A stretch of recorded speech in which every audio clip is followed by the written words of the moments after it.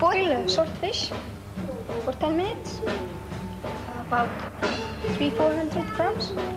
and you boil potatoes, about 10 potatoes, and then you clean the fish and the potatoes and cut it all in little things, and you take a bowl that can stand oven, and you put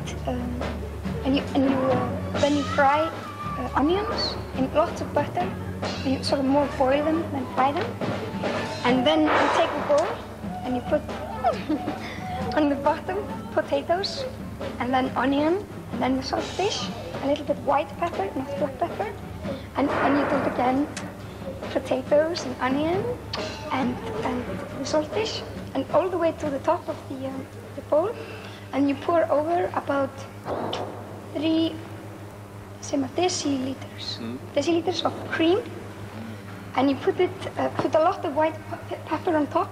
and you put it in the oven, and you keep it on 180 degrees or so for about 40 minutes. It's very good with black bread and camembert cheese.